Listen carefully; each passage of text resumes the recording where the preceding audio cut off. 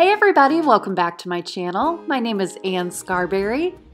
Today I'm going to be cleaning up this coffee area. This cookbook collection and that wooden box, it's all left over from a Christmas arrangement that I made back in probably mid-November. So it's time to transform it into something that I love, which is blue and white. And here it is, the final reveal right here. But before we get to the fun part, I have to clean up my kitchen. I have some leftover dishes in the sink, and I'm going to take you with me as I clean this up real quick.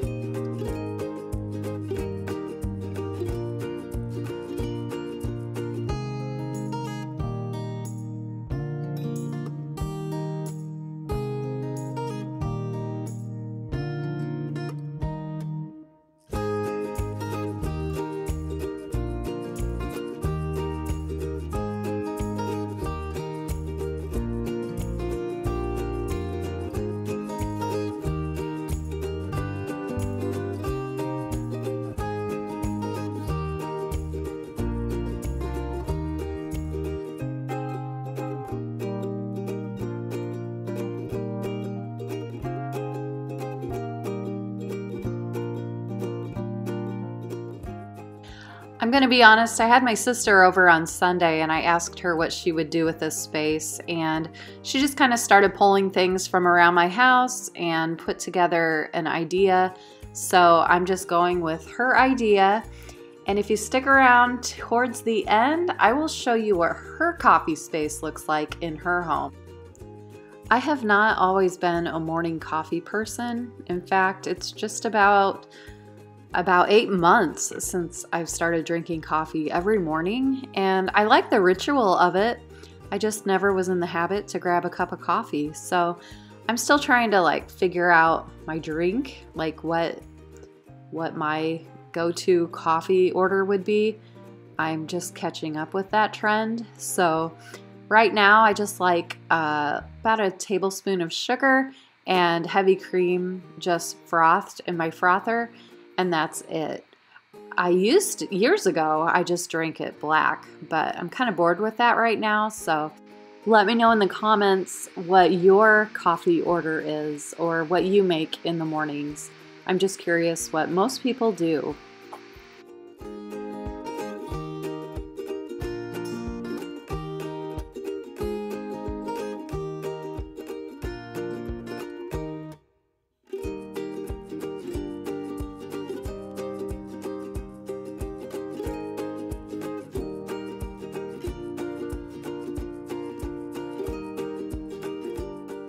I already had these glass containers. I got them on Amazon last year, and I found these coffee syrups at Publix.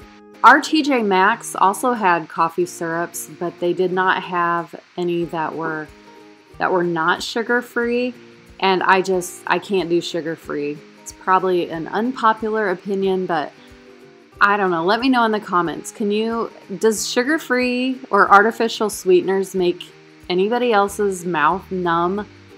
My tongue literally gets numb when I taste anything with aspartame or even stevia. It makes my mouth feel weird. So full sugar over here.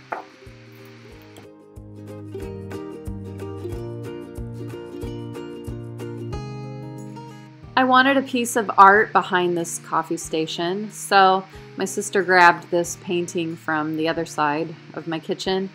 It's a painting of chocolate gravy. It's a recipe that my husband's grandma always made for him and his siblings growing up It's kind of a big deal.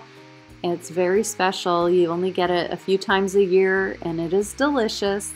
So I wanted to make sure everybody had a copy of Grandma Gigi's chocolate gravy recipe. So my friend Jessica, she's a watercolor artist. She painted this for us, and I absolutely love it.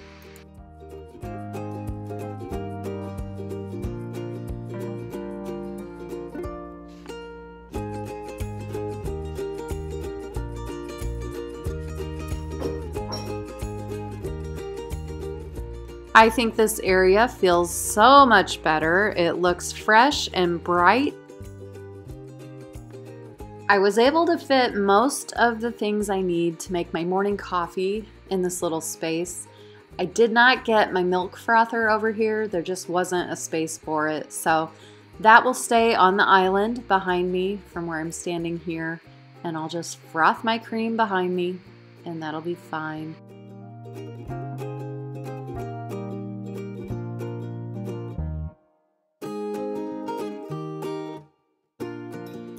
If you've made it this far in the video, I just want to say thank you so much. It means so much that you're here and watching these videos.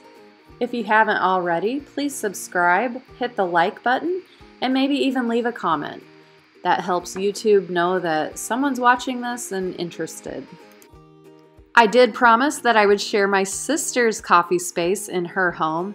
Her home is much different than mine. She's in a 100-year-old Spanish Revival style house that is in the river district of our town, and that is her gorgeous breakfast room that she actually built. That cabinet, she got that cabinet from a piece of furniture and set it on top of that counter space. It is gorgeous.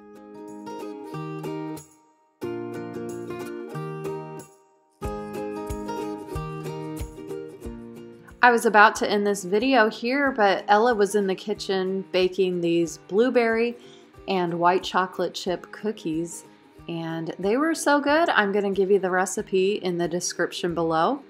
They do not have eggs in them.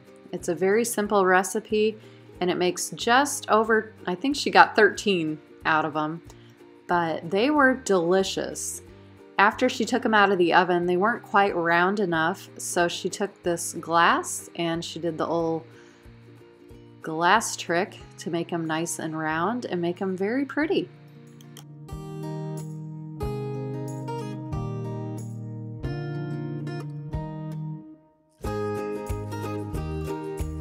Well, that's it for this video. Thank you so much for hanging out with me.